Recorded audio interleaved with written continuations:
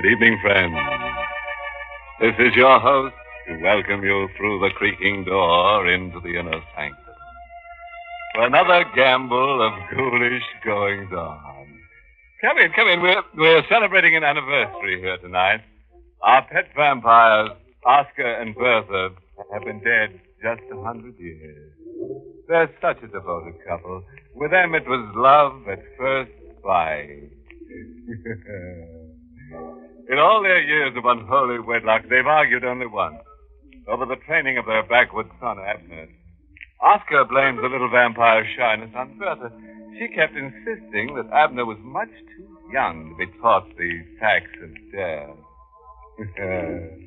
Say, you should see the new home that Oscar just dug for his family, complete with hot and cold running victims.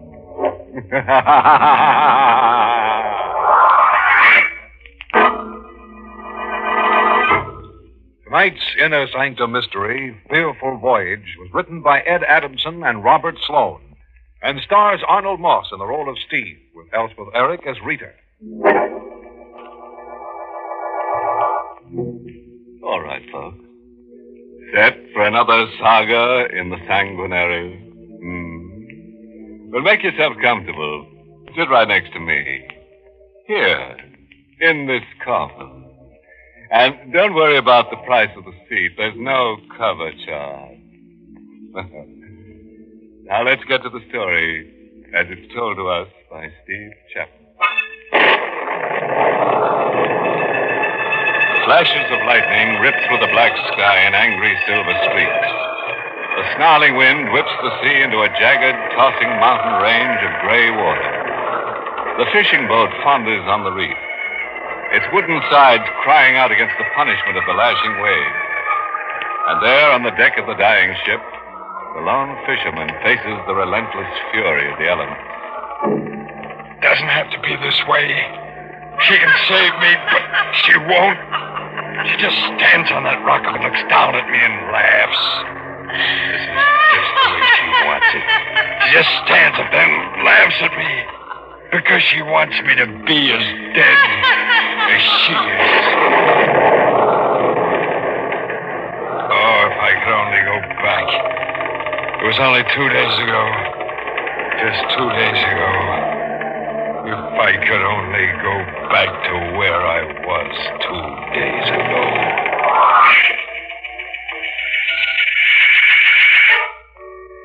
The tuna were running, and we were getting the boat ready to go out for the catch. I had 2 men in my crew, both good fishermen. Carlos was weaned on tackle, and he could smell out a school of fish 100 miles away. My other hand, Johnny Martin, could handle a line with the best. The engine's in good shape, Steve. All right, Johnny. Carlos, how about the supplies? All stored below, Steve. This time I bring extra bottle of wine. Import stuff. Yeah, it's me a girlfriend's cellar. No, Johnny. This real import stuff. Come from Lisbon. Cost me $8 this much fine wine. I'll show you later. Okay, Carlos. Okay. Hey, look. Why don't you two go over to the cove for a drink? We won't be getting underway for an hour. Hour? But Steve, we are ready now. Rita's coming down. Oh. We're going up the coast to Goldwater before we head out to the banks. Steve, we'll lose 6 or 7 hours. Oh, we'll make it up, Johnny. I'm dropping Rita off at Goldwater. She's going to stay with her sister while we're out. Oh, Steve, you not do that. What are you talking about? A woman on board. It is bad luck. Yeah, but Rita's my wife. Make no difference. It's bad thing, Steve, to bring a woman on fishing boat. This I know. It bring much bad luck. Listen to him, will you, Johnny? Yeah, it's an old fishing superstition. Please, Steve, you hear what I say. Please. It's truth. Sure. Like breaking a mirror. 7 years Oh, bad you make luck. fun, but it is truth, I say. Come on, Carlos, forget it. Let's get that drink now, huh? No drink, Johnny, yet. Steve. Yeah? You bring wife on boat? Sure I will. You don't think I fall for that hokum, do you? You bring wife? Then Carlos does not go. Now, wait a minute. Carlos does not go. Will be bad trip. He does not go if you bring woman on this boat. Carlos wasn't kidding. And Carlos was too good a hand to lose. I quieted him down, and he and Johnny went over to the cove. I was down in the cabin when Rita came on board. Hello, Steve. She stood in the doorway holding a suitcase. Every time I looked at Rita, It's like I was seeing her for the first time. She was always new and more beautiful than ever. Young, alive. That's why I tried so hard to hold on to her. What are you looking at? You? Just you, Rita. Something wrong with me? Wrong? You're about perfect. Well, aren't you going to take my bag? Rita, Yeah? you can't come on the boat to Goldwater. Why not? Carlos. Carlos, what's he got to do with it? He won't sail with me if you come aboard. He says it's bad luck to have a woman aboard. Now, I know it sounds foolish, Okay, that's the way it is. but Rita, it isn't that I don't want you. All right, I said it's okay. Rita, What? you go to your sister in Goldwater like you promised? Sure. You promised? Oh, will you stop it? Will you let me alone with that promising business? Well, Rita, it's only because I love you so Yeah. much. I just want to get you out of this town while I'm away. I know you're young. I know it's no fun waiting weeks while I'm away. I don't blame you for going to those dances. You don't blame me. That's nice of you, real nice. What do you expect me to do, sit home and knit? Well, it's just that I don't want you to meet someone else who might Look, wait. Eve. About time I told you something. I did meet someone. I know, Rita. Huh? That's why I asked you to go to your sister's. Won't do any good. I wasn't going to stay in Goldwater anyway. I won't be around when you get back, Steve. Oh, Rita, Now please. don't. Now don't. Let go. No, Rita, you gotta wait for Stop. me. You're knocking me all out. Now let No, go. not until you Get promise your hands me. off of me. I said I can't stand it when you touch me. Oh, Get your Rita. dirty hands off of me. Look at the way they smell of fish. Always pulling me, always grabbing. Makes my stomach turn. All right. I promise you I give up fishing. This will be my last trip. I promise. Only you gotta wait. Wait! I wouldn't wait another 2 minutes. I always hated you. And the first time you put those hands of yours on me, I only married you because I needed somebody to take care of me. Oh, no, don't Well, what do you you say think I married you for? Because you're young and handsome? Stop it. Young and handsome. Ooh, that's a laugh. Did you ever take a look at yourself in a mirror? A good look? Stop it! I had to make her stop talking that way. So I hit her. She staggered back across the cabin up against the beam. Then she slumped to the floor. I stood over her. A ribbon of blood flowed out of her blonde hair, moved toward my feet. I touched her and I spoke to her. But she was motionless and silent and dead. Rita was dead. And I killed her. But I didn't mean to. I loved her, but what could I tell them? They wouldn't believe me. I knelt there looking down on her. And then I heard the whistling. Carlos and Johnny were coming back. Lifted Rita in my arms and carried her across the cabin to the chest. I put her in there. I slammed close the lid of the chest just as Carlos and Johnny come down the stairs to the cabin. Well, Steve, Rita get here? Yeah, Johnny. She does not come with us, Steve. No, Carlos. It's better that way. Maybe it is. Hey, Steve. Huh? That's Stu's suitcase over there. That's Rita's, isn't it? She forgot it, maybe. I bring it to her right now. Oh, no. What you got? Wait, we're shoving off right now. What, the bag of Rita? Well, she brought some stuff down for me, some things I forgot. Get the motor started, Johnny. Okay, Skipper. Well, Carlos, what are you standing there for? You heard me. We're shoving off. I hear you, Steve. I hear you.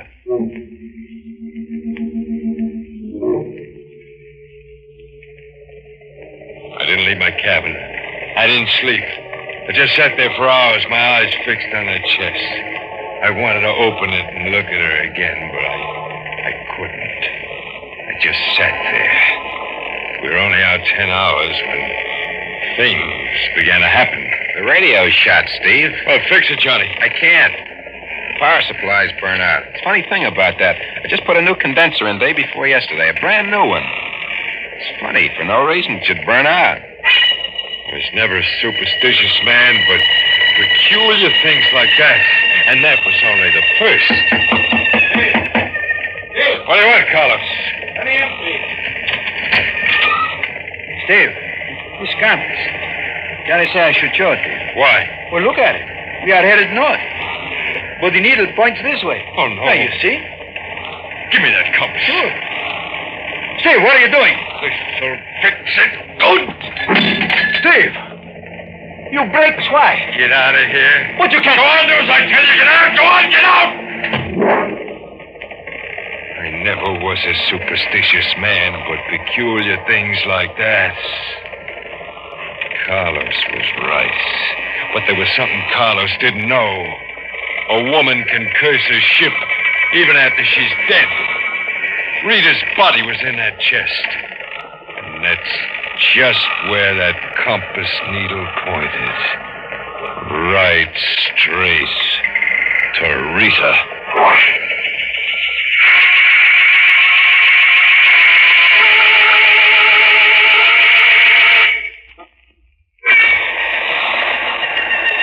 Superstition become a fact. A real living thing. I had to get Rita's body off that boat before something really bad struck us. I put the body into my seat bag and carried it up on deck. It was a bright moonlit night, clear, except for one dark cloud that hung just above our mast. Hello, Steve. Carlos. Oh, you come on deck, Steve. I'm glad. You feel better, eh? Thought you were in your bunk. No, I do not sleep, Steve. Sit back. What about it? What you do with it? Or why? Is it any of your business? Why, you only ask, Steve. Well, it's, got some of my old clothes in it. Yeah, some old clothes. I was going to dump them overboard. Will you let me see what you have in the bag, Steve? Well, I told you I only got... But you all the time give me old clothes. Some very good. This coat I wear. I take before you throw it away, you remember? There's nothing in here you can use. Well, how do you know? You don't let me see. I told you there's nothing in here for you, nothing that's any good. Now, will you get out of here? Huh? Look. What's the matter? Look on the deck. It comes from that bag. Blood. Steve. You're dripping from the back, you hold. I made some kind of an excuse. I told Carlos I cut my shoulder, then I threw the bloody shirt into the sea bag. After Carlos went up to the deck house where Johnny was at the wheel, I threw the bag over the side. I went below to my cabin. I almost felt good again. All my worries, all my fears went over the side with that bag. Now the curse was lifted. Now everything would be all right. I thought, but it didn't turn out that way. I heard the ship's motor die out. Boat came to a stop. I hurried across the cabin, opened the door, went upstairs to the deck. Steve. The motor stopped. Yeah. Well, what happened? I cut it off. You cut it? Well, why? There's someone in the water. What? Off the port side. Carlos is going out in the lifeboat to get her. Her? Yes, Steve, it's a woman.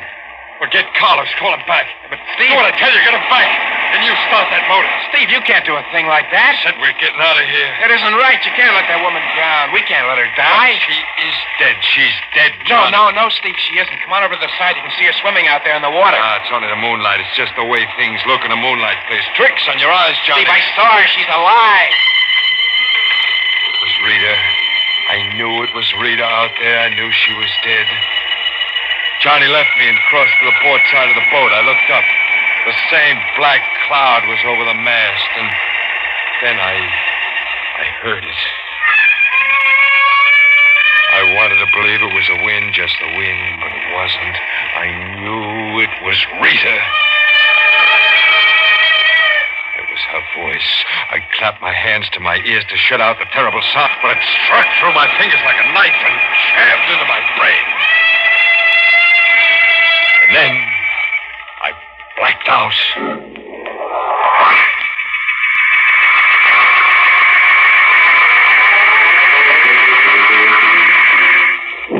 Oh.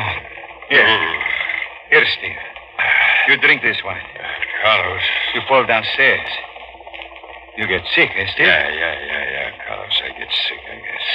We have woman. Huh? She's here. Woman?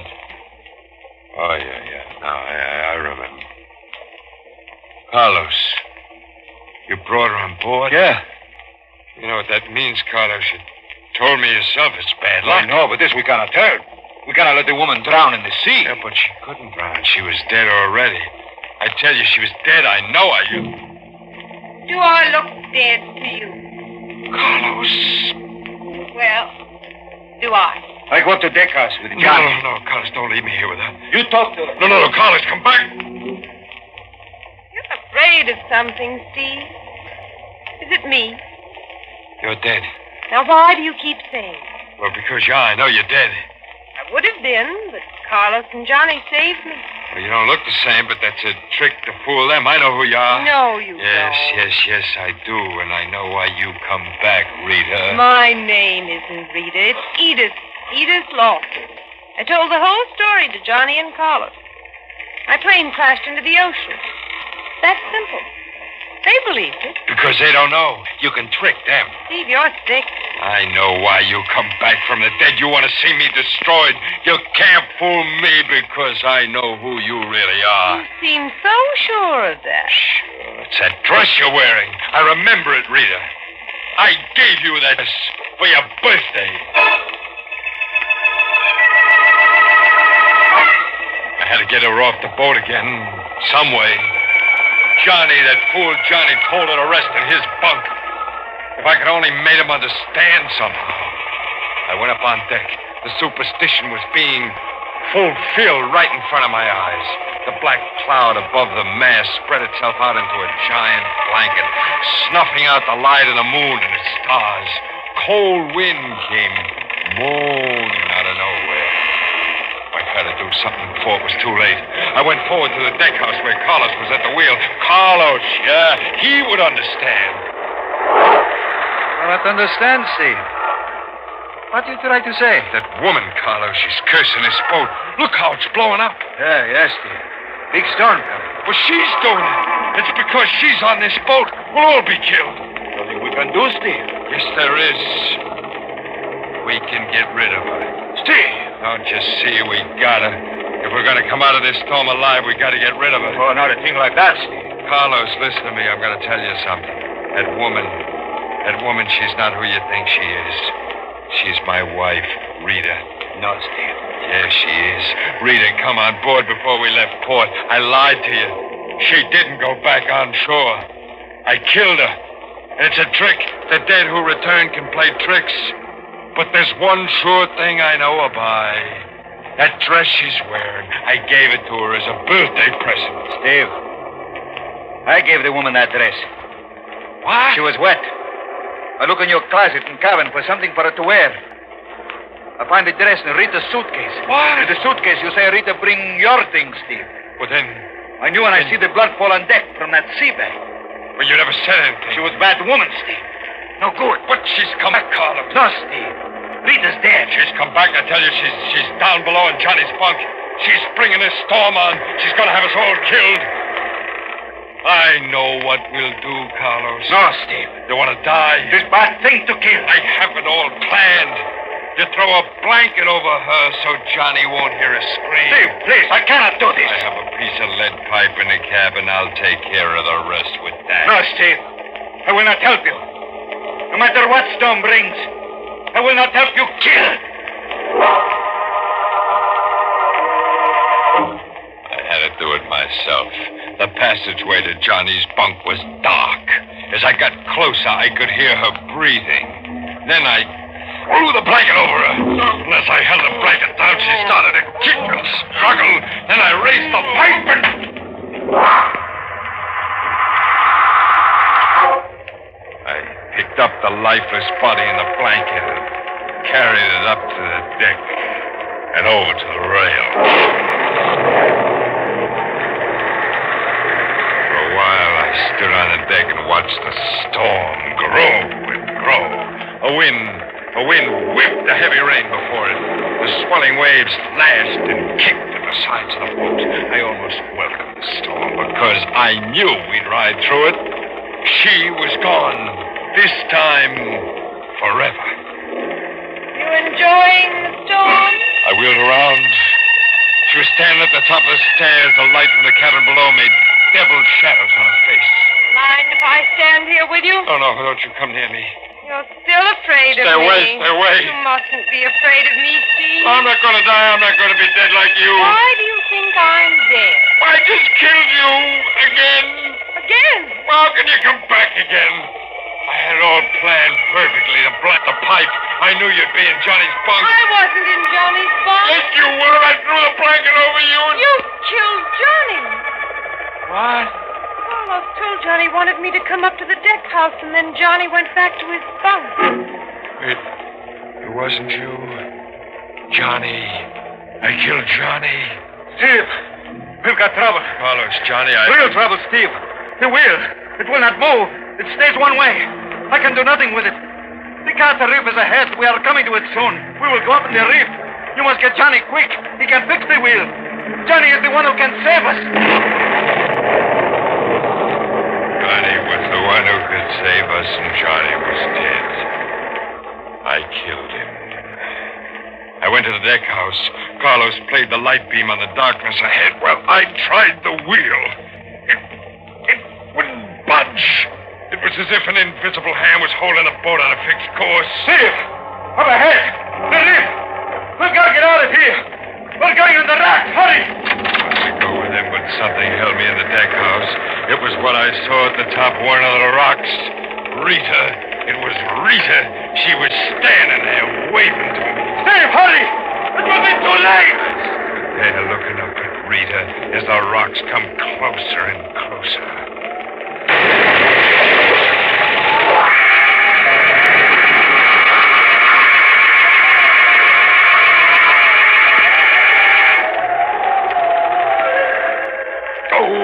Steve, you hurt bad. Yeah, pretty bad, Carlos. Gotta get me out of here. I tried, Steve. I cannot move the beam. The boat's going under. You can't let me die like this. I'm sorry, Steve. I can do nothing. The woman, Edith Lawson. I must save her. She's hurt, too. I must get to her in the lifeboat. Carlos, don't leave me. Goodbye, Steve. Goodbye. Carlos, please come back and help me.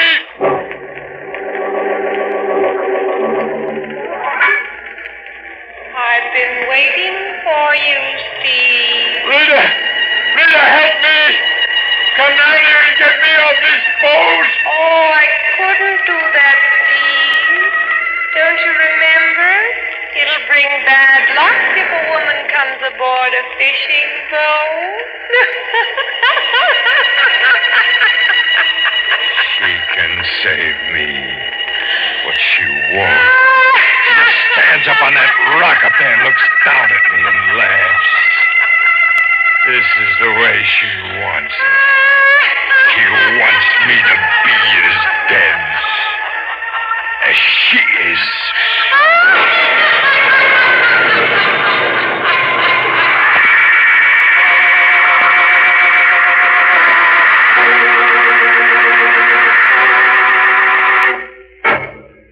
Well, that about packs in Steve Chapman, like a salted mackerel. Now you see what can happen when you let your wife go into a dive. Say, here's something for all you folks with troublesome spouses. Watered down theme song composed by the three ancient mariners. Hook, line, and sinker. Now, let's see. How's it go? Oh, yeah. Pack up your wives in your old sea bag and drown, drown, drown.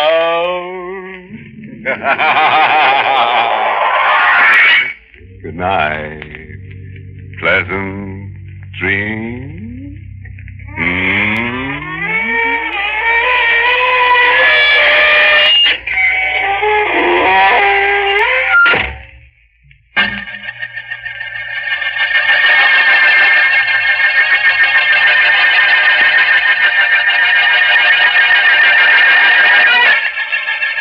Inner Sanctum was heard in the United States over CBS, the Columbia Broadcasting System. Has been rebroadcast for servicemen and women overseas through the facilities of the United States Armed Forces Radio Service, the voice of information and education.